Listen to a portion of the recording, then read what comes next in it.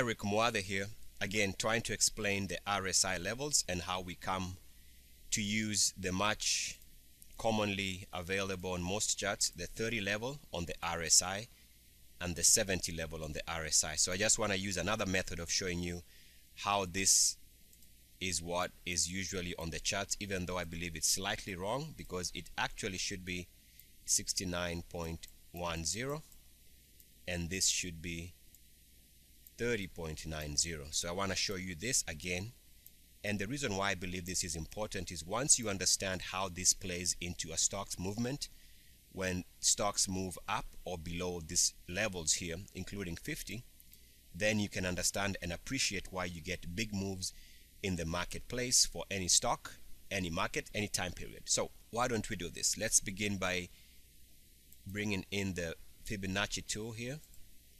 So now you've introduced the Fibonacci tool and take it from 0 here to 50. You see that at 61.8 here, which is also another way of looking at 38.2. So at 61.8 you come at a level about 30.90.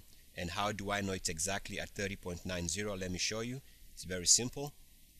If we take a look at the calculator here and we go 50 times 0.618, we end up at exactly 30.90. So that's why I know it's at 30.90. The tool does not give me the precise levels here because it's not settling at 50 on this point here. So it's 30.90. So we know that. So let's take the same tool and move it up a little bit like that. So between 50 and 100, right? And you see that at about 38.2, which is also another way of looking at 61.8%, depending on how you do it. By that I mean, let's say if we move it this other way, like that, where you start 0 here up to 50, you'll see that at about 61.8% is about 69.10, and I'll show you how you do that. So you just take the math again, take the calculator and just go 50 times 0.382, which equals to 19.1 plus 50, because we are above 50,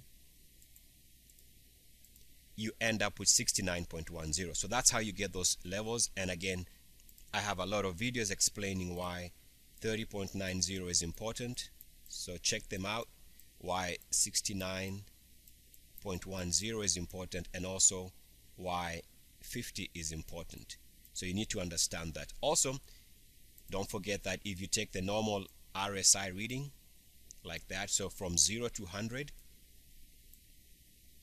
you'll see that at 38.2, which is where you get a lot of action, and also at 61.8, just normal reading on the RSI, you get significant moves on the stock. So check out my videos on YouTube and you'll see how I explain how you can incorporate all these Fibonacci tools and Fibonacci reasoning to understand what's going on in a stock. Eric Mwathe, good luck, peace, and blessings.